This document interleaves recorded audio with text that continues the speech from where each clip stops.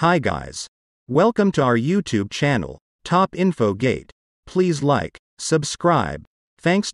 Our topic is 10 most beautiful countries in the world. Let's see number 10 country in our list. Number 10, Japan. Japan has been high on my bucket list ever since I was captivated by stories of samurai and ninjas in one of my favorite book series as a kid. Since then, I have only visited the country through television series, such as Queer Eye in Japan, and through speaking to Japanese students as part of my English tutoring. But there are many reasons why this country is so well liked. Japan has so much to offer tourists. Foodies flock to the country for its cuisine. You can stuff yourself with sushi, ramen, and all sorts of delightful Japanese goodies. Culture vultures will enjoy the old Japanese traditions and the opportunity to immerse themselves in traditional tea ceremonies. Snow lovers will find some of the best powder-filled mountains in the world in northern Japan. This year, in particular, the country will also play host to the Summer Olympic Games, although only those living in the country will be lucky enough to attend. There are so many reasons to sip on your sake, rice wine, and consider a trip to Japan.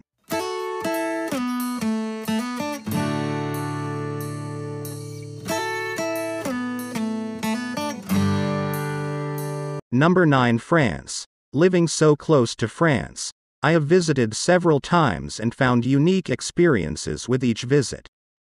My first trip was to Disneyland Paris at 5 years old. The next was a history-based school trip to Normandy to learn more about World War II. Halfway through university, I joined the varsity ski trip in the popular mountain resort of Val Thorens. And most recently, in 2018, I challenged myself to explore Paris on a solo trip for 36 hours. The great variety of my trips should attest to the diversity of what France has to offer, more than purely Eurocamp. France is considered a very romantic place for its capital city and its quiet rural villages. But there is more to France than that. It is a country for adventurers and those who enjoy the natural beauty. You can ski in the many mountain resorts in the south of the country in the winter, and come summer you can relax on the beaches on the southern coast. There are incredible spots like the Gorges du Verdon, which remind me of Thailand's scenery, and there are times when you might wish to relax with a glass of wine overlooking a vineyard. There is much to see and do in this diverse country.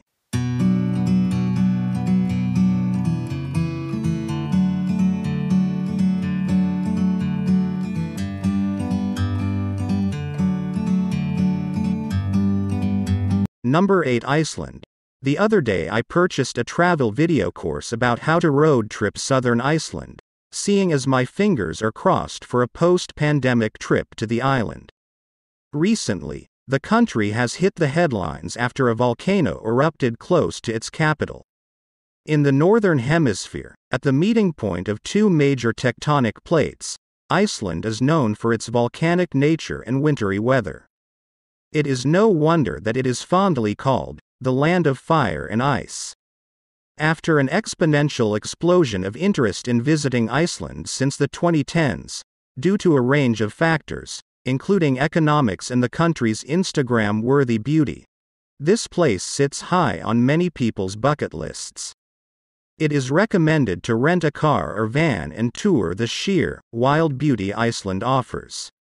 And then, in the evening, you can chill out in a natural thermal bath. That sounds like my idea of perfection.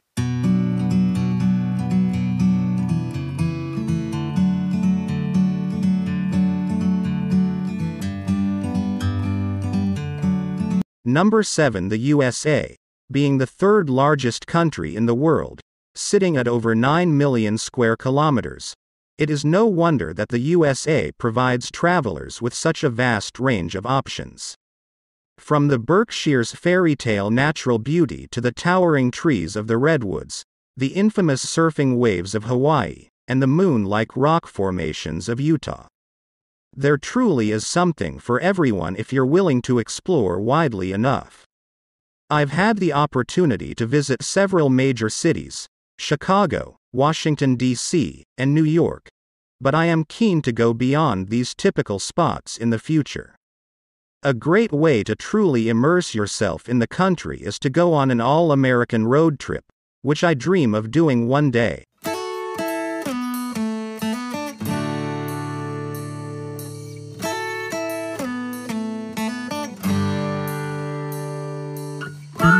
Number 6. Norway. Out of all the countries on my list, Norway is the lowest on my radar.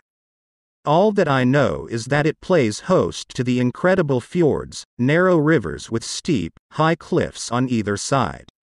The pictures of the fjords are unlikely to do the scenery justice, but it looks breathtaking.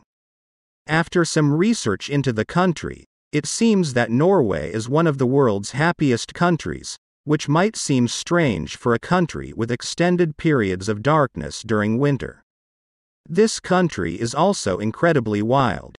The sun doesn't set in summer, the northern lights are viewable in winter, and you might even spot polar bears if you're lucky. It sure does sound like an incredible place to visit. Please like, subscribe, and tell us in the comment which topic you want to see next. Number 5. Canada. In the early days of the pandemic, I video called one of my Canadian friends, and we made vague plans that I should visit. Just last week, she joked that we might have to move those plans back to 2025. My fingers are crossed for sometime sooner. But in the meantime, I can stare in awe at the incredible scenery of the second largest country in the world. Canada is known as a playground for adventurers with its stunning mountain vistas and turquoise lakes.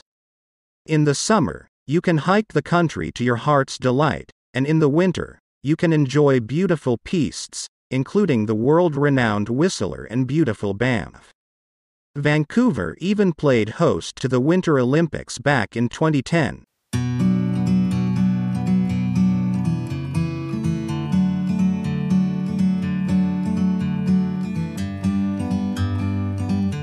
Number 4. Greece. I remember visiting the island of Crete back in 2006, after a year of learning about Greek history and myths. My father and I explored the fabled labyrinths of the Minotaur on a sweltering hot day before heading back to the hotel resort that we were staying at with my mother and brother. I wish we hadn't stayed within the confines of the hotel boundaries because Greece has some incredible beaches if you just take that extra effort to explore.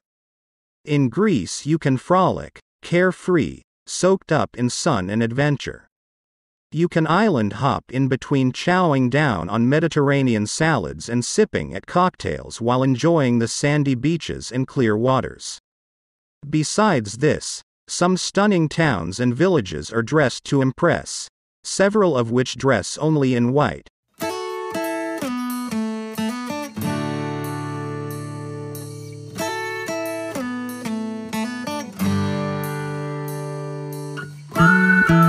Number 3. United Kingdom. In previous years, the individual nations of the UK were separated into different countries, which led to Scotland being crowned the most beautiful country in the world in 2017.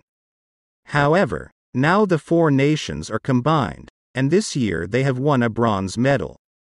As a UK citizen, I am proud that my country has made it so high on the list. After being stuck at home for a year due to the pandemic, I finally appreciate the bountiful beauty that this country has to offer, so I wholeheartedly agree with its placing. If you look beyond London, the small isles of the UK can offer a wealth of history, from stately homes to castle ruins, stunning scenery, rolling green hills to wild beach dunes, and a diverse range of cities, towns, and villages to satisfy a range of travelers.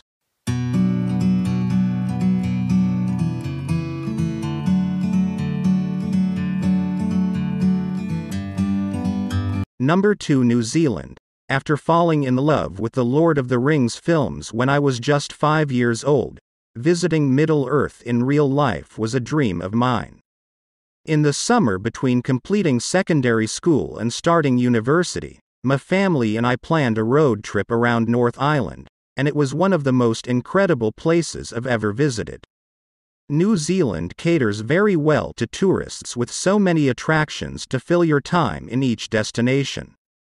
The main attraction for each is to enjoy the awe-inspiring surroundings. It is no surprise that such a classic film was made here.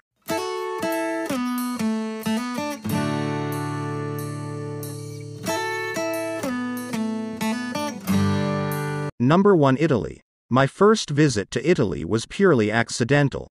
In search of cheap flights to Slovenia, Skyscanner suggested that I go via Trieste, just a 2-hour car ride from Slovenia's capital. I ended up choosing that route, which happened to be the cheapest option, and I was glad to finally tick the country off. Since then, I have visited a friend in the old town of Treviso, where I also made a day trip to the infamous Venice and visited a friend in rural Pescara. I have heard of people who spend an entire month enjoying Italy's splendors while interrailing to different cities. It is no surprise, as this boot-shaped country truly encapsulates such a diamond of a country. Top spots include Cinque de Terre, Lake Garda, the fashion capital of Milan, the Tower of Pisa, the floating city of Venice, and the ancient history of Rome. The country is so dreamy and romantic, and the cuisine is so comforting. I'm not surprised that Italy came out on top. It truly is a beautiful place. So what do you think of this result? Is there a country that you believe should be within the top 10? And do you think that Italy is worthy of the top spot? Let me know your opinions in the comments below. Thanks for watching. Please like, subscribe, and tell us in the comment which topic you want to see next.